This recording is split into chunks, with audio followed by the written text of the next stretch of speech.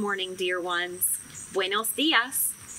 Yesterday was quite the cooking adventure. Una aventura de cocina. I hope you are feeling well rested. My name is Miss Lane. L-A-N-E. Me llamo Lana. How are you feeling today? ¿Cómo estás? You can let me know over in the 5 Rose Lane forum. I'll post the link in the description box below. Feel free to share your thoughts and ideas there. It's a safe space for us to interact. Let's take a moment to remember some of the highlights from our journey into the world of 5 Rose Lane. Yesterday, ayer, we met Leander and Flavia. We made solar ovens and hand pies. And on Monday, el lunes, we met Ravi and Celine, who invented the dragonfly drip. We also made Sunbeam Mountain monoprints. Are you ready to see what we have in store today? After our morning hike, we'll make something you're sure to like. It's frozen and cold and a tasty treat. And when it's hot outside, it can't be beat. Can you guess what it is? Before we get started with our day, I want to show you something quick and easy that can be done in a flash. Flashlight fireworks. Just use the head of your flashlight to trace some circles on a piece of black construction paper and use a push pin to poke holes in the shape of your favorite design. I'm using a sponge underneath my paper so I don't poke my fingers. You can make spirals, hearts, spell out your name, or even draw constellations. Anything you can imagine, I know you can find a way to make it. Once you're finished punching out your design, it's time to cut out the circles. But you'll need to add some extra room around the edges of your pencil line so you can attach them to your flashlight. I'm measuring about 2 inches out around my circles. Place the center of your circle over the head of your flashlight and fold the excess paper down. Secure it with a rubber band. When it gets dark tonight, you can put on a light show for your family. In a little while, we'll make another kind of lantern, a firefly lantern. But for now, let's get on with our hike so we can get on with making our special tasty treat. See you there. Marching, marching, here we go. Marching, marching to and fro. I'm in front and you're in back. Let's switch now, but stay on track. Marching, marching, 1, 2, 3. Marching, marching, you and me. You go left and I'll go right. Meet in the middle before it's night. All the sounds of the earth are like music. All the sounds of the earth are like music. The breeze is so busy it don't miss a tree. And an old weeping willow is laughing at me. Oh, what a beautiful morning. Oh, what a beautiful day. I've got a beautiful feeling. Everything's going my way. Does your body feel like it's ready to do some dancing? Let's see how the fireflies go.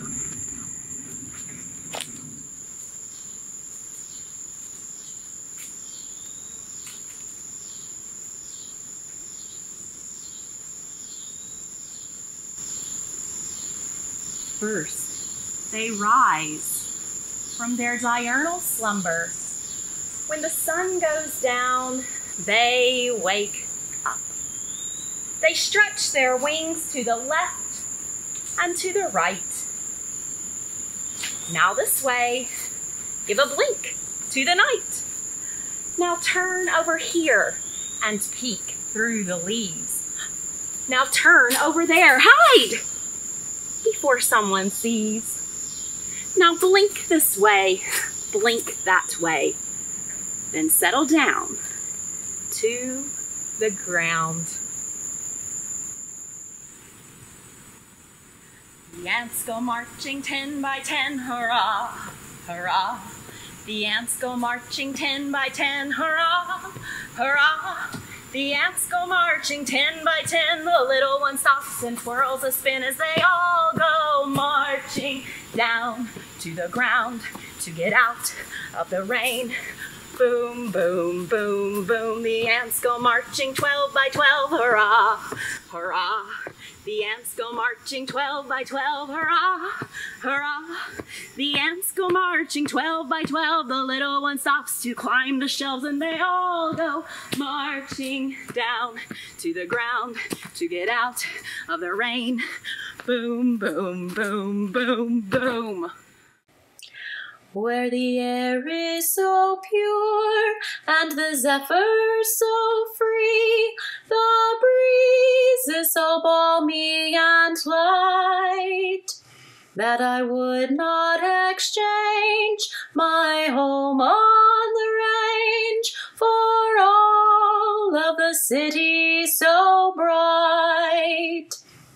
Oh, I love these wild flowers in this dear land of ours, the curlew I love to hear cry, and I love the white rocks and the musk oxen flocks that graze on the mountain slopes high.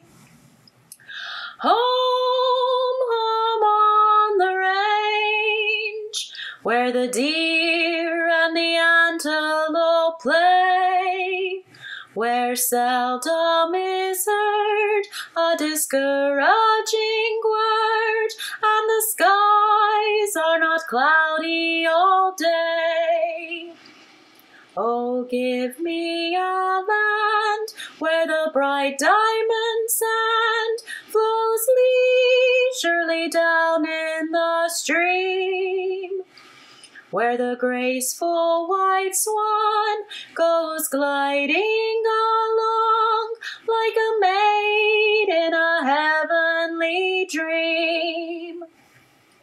How often at night, when the heavens are bright with the light from the glittering stars, have I stood there amazed and asked as I gazed if their glory exceeds that of ours. Home, home on the range, where the deer and the antelope play, where seldom is heard a discouraging word, and the skies are not cloudy all day.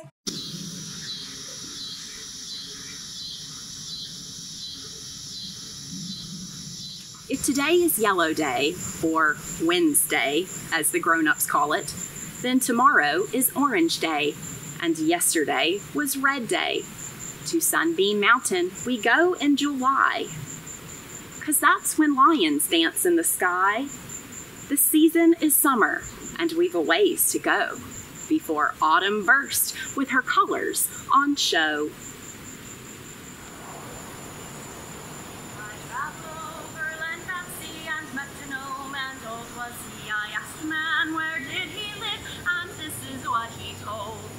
Come with me to Zigzag Land, Zigzag Land, Zigzag Land.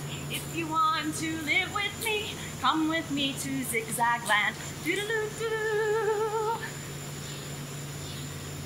Doodaloo-doo. I traveled over land and sea and met to gnome, and old was he. I asked the man where did he live, and this is what he told me. Come with me to Spiral Land, Spiral Land, Spiral Land. If you want to live with me, come with me to Spiral Land. Doodaloo-doo. Doodaloo-doo. Summer is a beautiful time of year. Why? Because there's so many flowers growing, of course. If your family is growing a garden, then you've probably already seen some of the bright yellow flowers growing on your squash plants. If you've seen some of my other episodes, then you already know you can eat certain kinds of flowers. Let's take a few moments to identify a squash blossom so you can make sure you're getting the right thing. This is a squash bloom. See how it's bright yellow and shaped like a star? If you observe this flower for the next couple of days, you'll see it transform into a delicious berry. You heard me right. Summer squash is technically considered a type of big, hard-walled berry, just as cucumbers and watermelons are too. If you pick these big squash berries when they're still kind of small, you'll see just how sweet and flavorful they can be. However, if you wait until they get to be as big as a baseball bat, you're likely to be disappointed in its taste. The best part about summer squash plants is that most of it is edible. The young leaves can be cooked like other greens such as collards or kale. You can pick the tender blossoms right before they open to make pan-fried fritters. See how they kind of look like spikes? And, of course, we can eat the fruits produced by the summer squash plant as well. There are lots of varieties of summer squash: zucchini, crookneck, patty pan, and loofah. If you have a loofah hanging around in your bathtub, now you know it came from a squash plant. The loofahs that we use to scrub ourselves clean are actually made from old and dried up loofah squash, but if we pick them when they're young, we can eat them, and it tastes just like zucchini. Notice how the squash plant grows as a vine? If you don't keep it confined, it will spread all over your whole yard. The leaves of summer squash plants can be tricky to identify because each variety has its own shape. Some are spiky and lobed, while others look more like hearts. When picking summer squash from your garden, it's always a good idea to wear gloves because the leaves can be prickly, and wasps like to hang around in them too. Now that we've identified what a squash flower looks like, let's pick one to use for our tasty treat. Have you guessed what we're going to make yet? Ice cream! But for this kind of ice cream, we don't need a churn.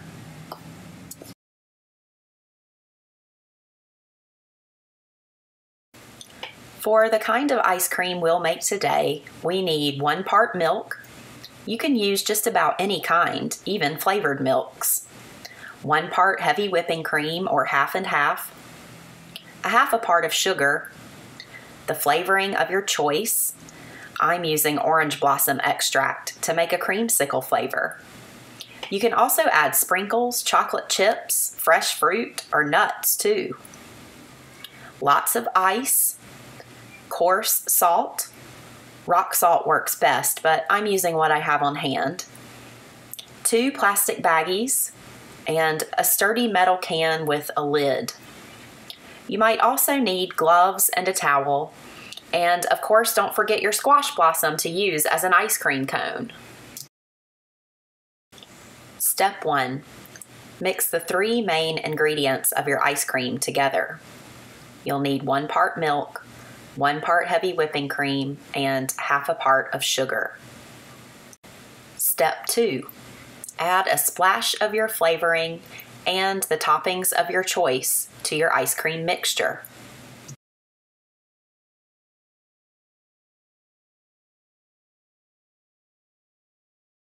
Step 3. Shake it up. Step 4.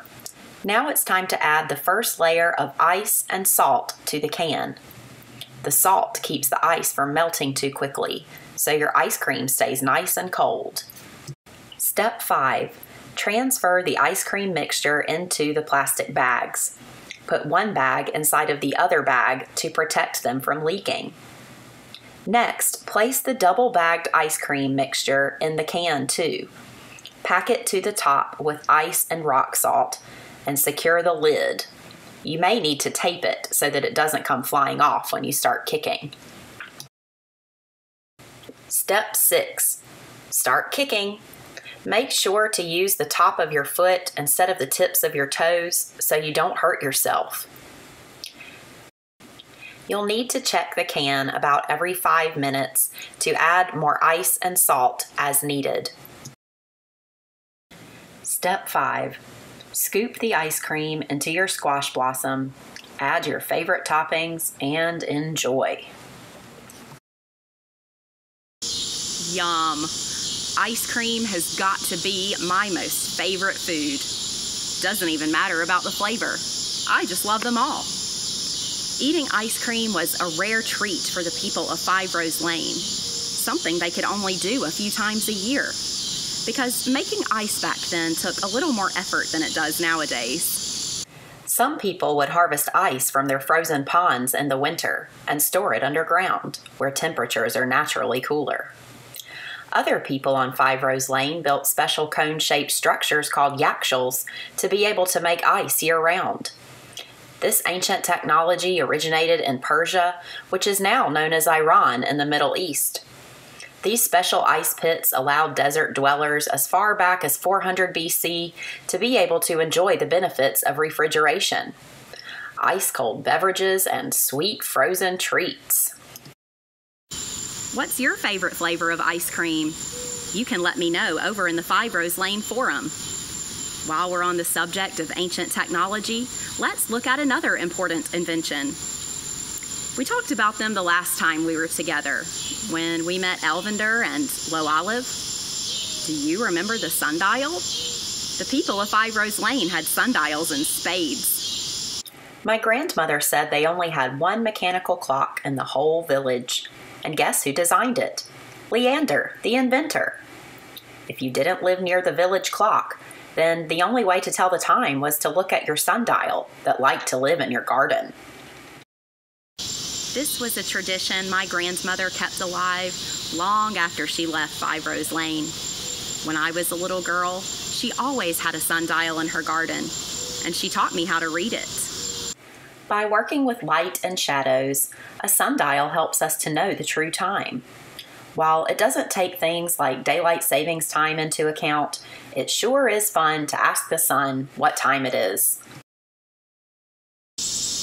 And while we're out here camping with no electricity, a sundial sure can be a useful tool. Back in the Wildwood Walk series, we made a life-size sundial so we would know which direction was north. Today, we'll make a smaller one you can fit in your backpack. That way, when you're out and about, just take out your sundial and you'll know if it's time for dinner. Are you ready to make one with me?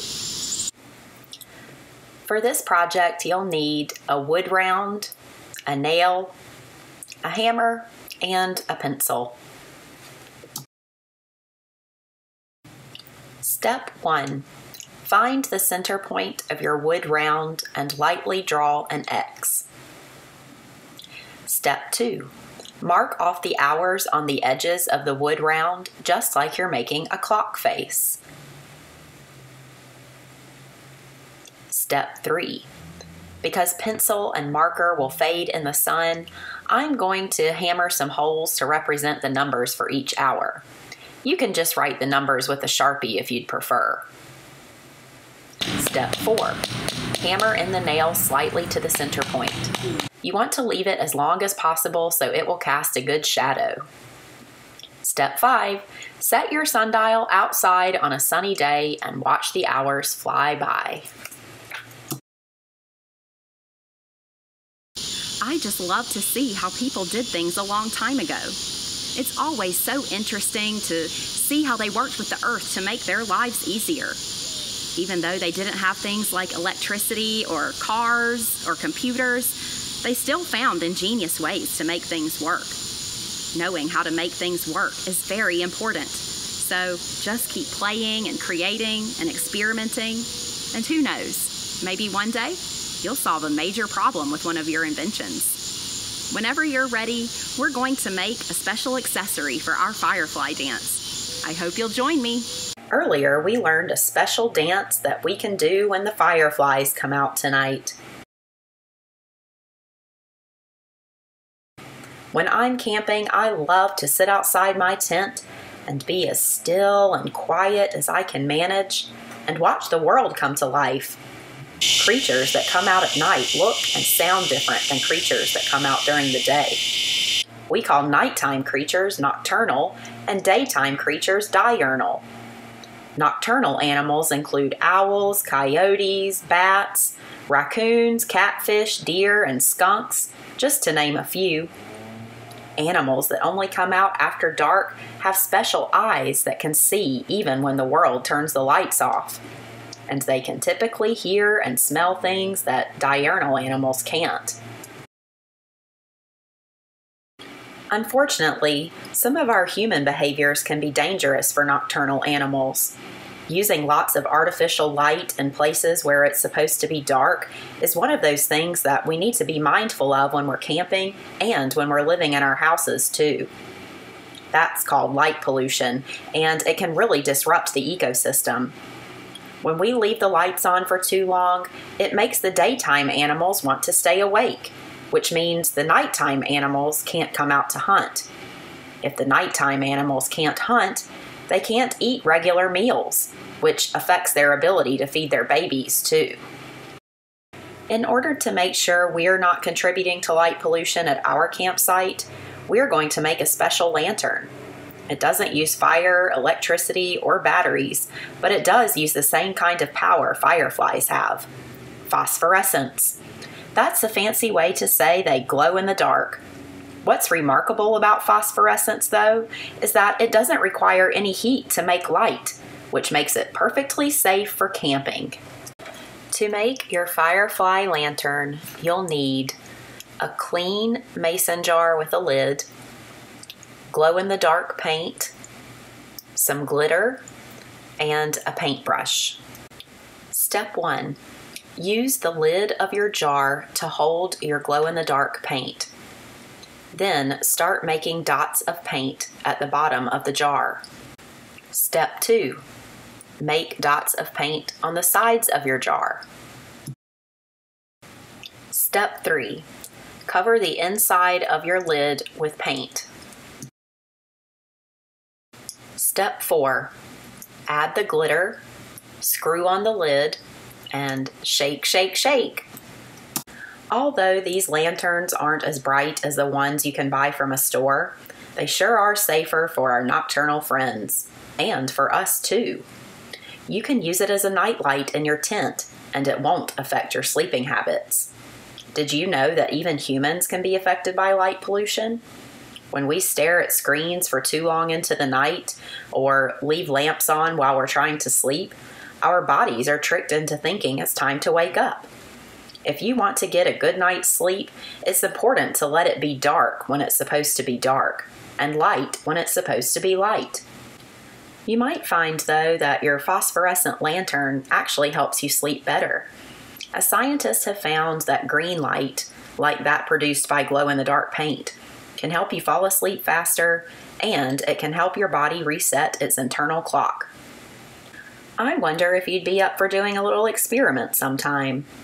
See if your mom might let you buy some different colored light bulbs and try changing them out in your bedside lamp each night before you go to bed. See which ones help you sleep better or worse, and let me know what you find out in the 5 Rose Lane forum. Colored lights can have all kinds of effects on the body. My grandmother used to visit the rainbow doctors when she lived on 5 Rose Lane. Doesn't that sound like fun? I'd love to tell you more about the rainbow doctors sometime. Maybe in our next series. If you ever have a question about 5 Rose Lane, I'll be happy to answer it. I'll share the link for where you can post it in the description box below. I hope you've had fun camping on Sunbeam Mountain. I can't wait to see you again as we explore more of the amazing people, places, and stories of 5 Rose Lane. Until then, goodbye to you all, and sweet be your day. May angels surround you and watch you at play. Goodbye, goodbye, goodbye, goodbye.